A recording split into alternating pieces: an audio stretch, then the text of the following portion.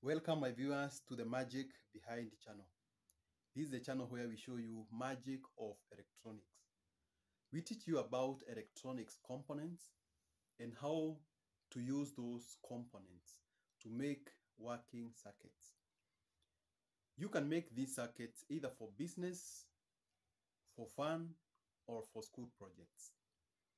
In today's video, I want to show you how to make 7 channels LED chaser, the one which is chasing in front of you. Before we continue, I want to show you the materials, tools, and components I've used to complete this circuit. In front of you, you can see some materials, components, and tools which you need to complete this circuit. I want to explain to you briefly what they are. Number one, you'll need LEDs, light emitting diodes. These ones. These are the one which grows or gives out light when they are connected to power.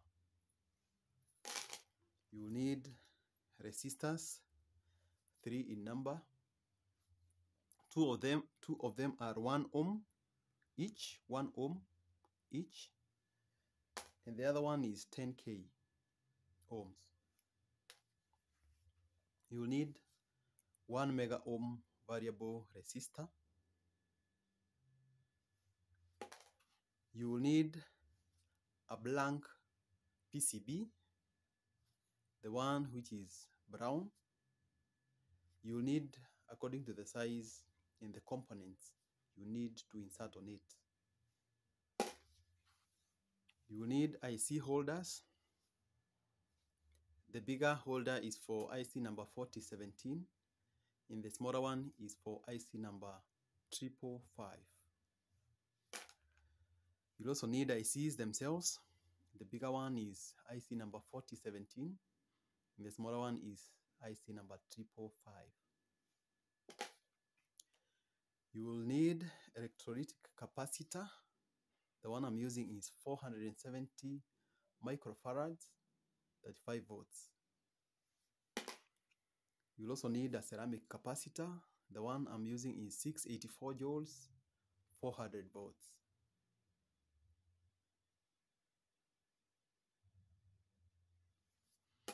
You need a solder, jumper wires. You'll need a screwdriver. You'll need a plywood according to the size and the number of LEDs which you have. You'll need a nail cutter. You'll need a soldering iron. And you'll also need a mini drill. I'll explain to you later what its work is. The work of the drill is to make holes on the plywood so that you'll be able to insert the LEDs.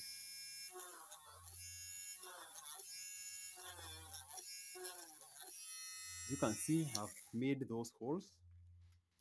You take your LEDs,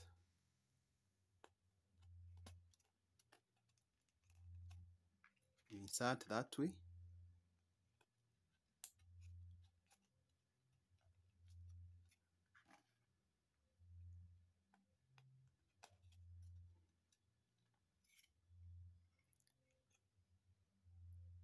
Then at the back, you come and fold the leads.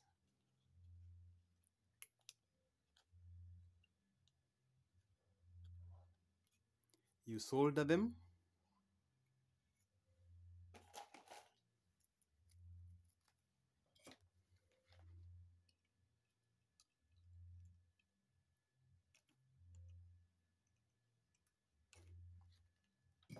After soldering, you will realize that you'll be remaining with extending leads or legs which are unnecessary. That's where the work of the nail cutter comes in. You need to trim those wrong unnecessary leads using the nail cutter.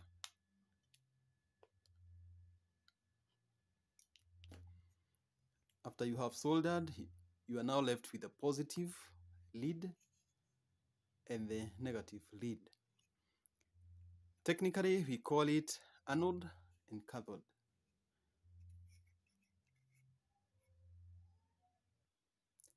Let me now show you the work of the screwdriver. The one I'm using is flat head. It has a flat head. Its work is to tune the variable resistor so that you can increase the speed of the writing or slow it down. The variable resistor has a slot where the head of the screwdriver will get in. Then you tune the variable resistor either clockwise or anti-clockwise. Let us start with clockwise. As you can see, the sequence or the speed of the writing has slowed down. Let us tune the other side and clockwise. As you can see, the speed has increased. That's the work of the screwdriver.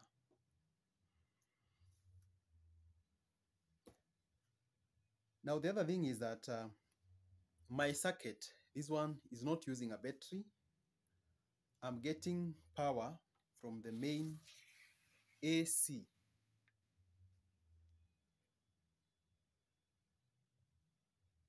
This is a power cable coming from the main AC all the way to my circuit.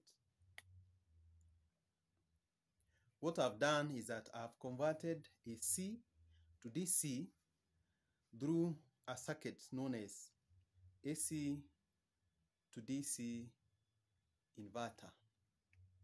This one here. I'll make a video later to explain to you how to make one. I now want to use my soldering iron to desolder the wires and the other connections so that I separate the two circuits, this circuit and this other one, so that I may be able to explain to you one by one.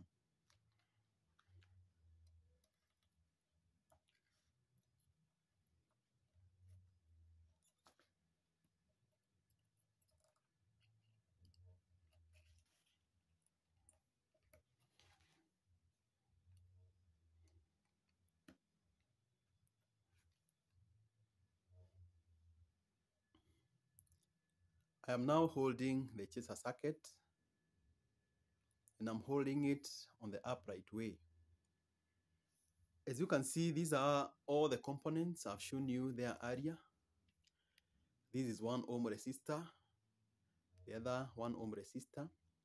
This is the electrolytic capacitor, the IC number 4017 sitting on its IC holder, IC number 555 sitting on its IC holder. This is the 10K resistor, variable resistor, and the ceramic capacitor. Before I go to the rear side, because that's where all the connections are, I want to show you something which is very, very important. And that is how to count IC pins. Because the output signal going to the LEDs will be coming from the bigger IC, and also we have connections between the bigger IC and the small one. You need to know the number of the pins or of those ICs. And when counting IC pins, you are supposed to count them anti-clockwise. That is starting from the left side when holding it upright, facing you, coming down and up again. That means this pin number 1, 2, 3, 4, 5, 6, 7, 8, 9, 10, 11, 12, 13, 14, 15, 16. The same case with the smaller IC. Pin number 1, 2, 3, 4, 5, 6, 7, 8. That is how to count IC pins. You'll be guided by this notch. As you can see, there is a notch on this IC. There is a notch here. And also there is a notch on the smaller IC. The same case on the IC holder. There is a notch here. And also there is a notch also on the smaller IC holder. The notch on the IC holder and the notch on the IC itself should be on the same side. So do not make a mistake of putting the notch down, whereas the notch on the holder is on the upper side.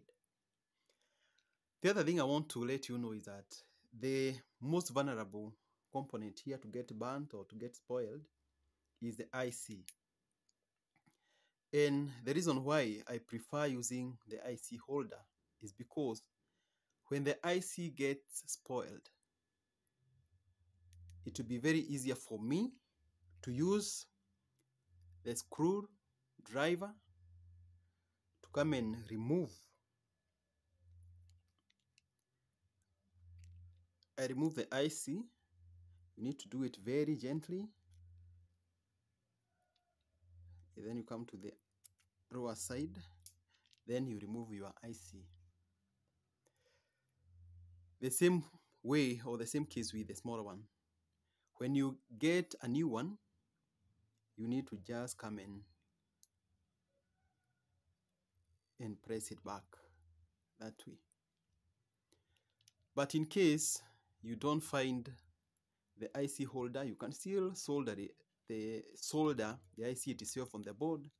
But when it gets spoiled, you need to remove or throw away the whole board. You get to make a fresh one, because it will be very difficult for you to desolder the IC from the board and then put a new one. It will have spoiled almost everything.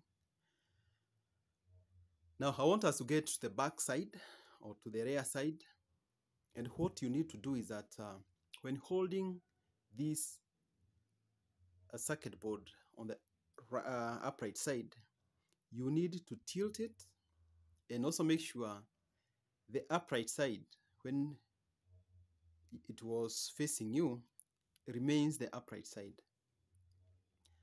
That's how I've done my connections. You need to realize that when you come to the back side, the pin numbering has changed direction. That means on this bigger IC, the pin number 1 is this. So when counting, now you will count clockwise. This pin number 1, 2, 3, 4, 5, 6, 7, 8, 9, 10, 11, 12, 13, 14, 15, 16. The same case with the smaller IC.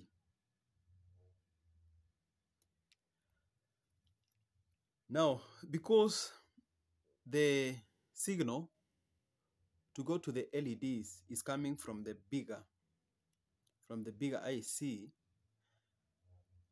I have pulled that signal from the pin up to the end of this board. This is to make it easier for me to connect now from here to the LEDs. You can as well get a wire from here to the LEDs, but for me I have preferred to pull it up to the end of the board to these points here, so that it will be easier for me to connect to the LEDs. Let me repeat that when you are working on the board from the rear side, make sure before you tilt to the back side, you are holding your board on the upright side. Then you tilt it, and you will realize that the direction of the pins, the numbering has changed. So when counting the IC pins from the rear side, you will count them clockwise. When you note this, it will be easier for you to do the connections. I will give you a diagram at the end of this video, and when you follow the diagram, you'll be able to make all the connections and the circuit should work. Now I want to put this down. I show you the other circuit of the LEDs.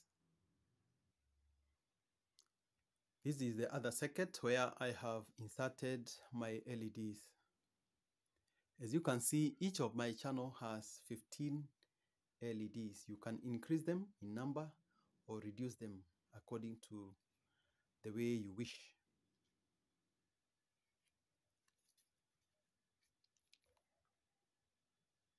All these terminals on this lower side, all these are positive terminal, or this is the anode of the LED.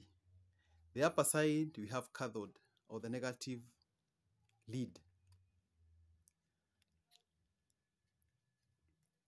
Then we come to the back side. As I've told you, this is the positive, or these are the positives, and on the upper side, these are the negatives.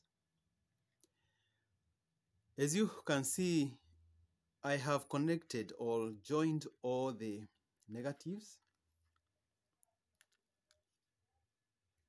This is because the negative signal has only one terminal, which I'm getting through this black wire.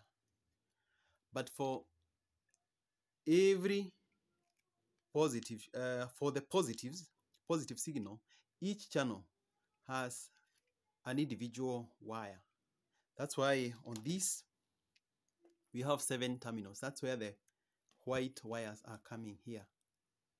Then the negative common terminal is getting its signal from here.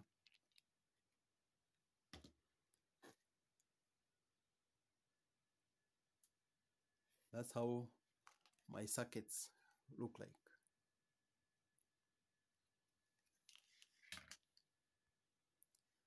I now want to solder the wires back. We do the testing, we see whether our circuit is still working.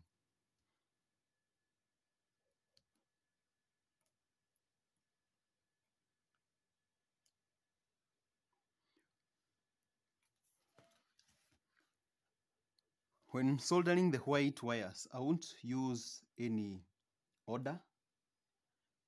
I'll solder them just randomly. But if we want to change the LEDs following each other, you are supposed to first put the circuit on. You know which channel is writing first, which is second. Then you come and mark on this board. You mark number 1, number 2, number 3. After that, you solder them according to how you have marked. And when you put power, they will chase following each other.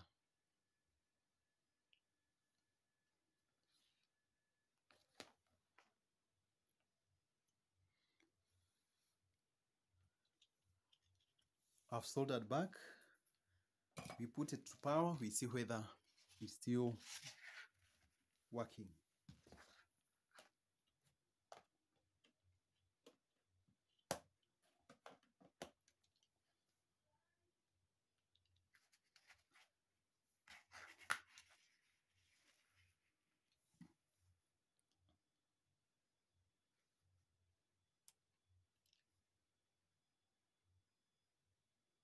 Our circuit is okay, it's working. And I want to thank you so much for watching my video. Please make sure you give it a thumbs up. Share it with your friends who you think may be interested. On the comment section below, ask me any question in regard to this video. And also, very important, please click the subscribe button below this video if you have not yet done so. By subscribing to this channel, you'll be supporting me and you'll be supporting this channel. In my next video, I'll be explaining the diagram of this circuit And I explain to you where you should start, what should come first, and the way you will add connecting. As I have promised, I'll give you a diagram in a second. I'll attach it at the end of the video. As I promised you, in front of you is the circuit diagram for the 7 channels LED chaser. If you follow it the way I've drawn it and make the correct connections, you'll be able to have a working circuit. Once again, thank you so much. If you have not yet subscribed to my channel, please do so by clicking the red subscribe button below this video, and also click on the bell icon so that every time I upload a new video, you will automatically be notified. In my next channel, or rather in my next video, I'll explain this diagram. I show you where you should start, how you should go to the next step, up to the time you will complete the whole circuit. Thank you. See you in the next video.